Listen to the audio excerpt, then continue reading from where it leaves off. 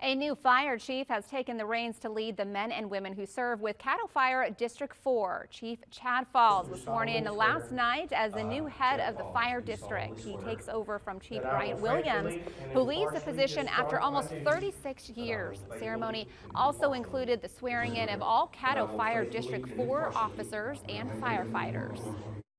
It's been my experience throughout my career that the actual physical act of taking the oath in front of people with your fellow members is just something very meaningful, and it's a good reminder of why we're here and why we do what we do. We get an unbelievable amount of trust. Chief Falls previously worked with the Shreveport Fire Department. Caddo Fire District 4 has 4 stations that cover a large part of southwest Caddo Parish.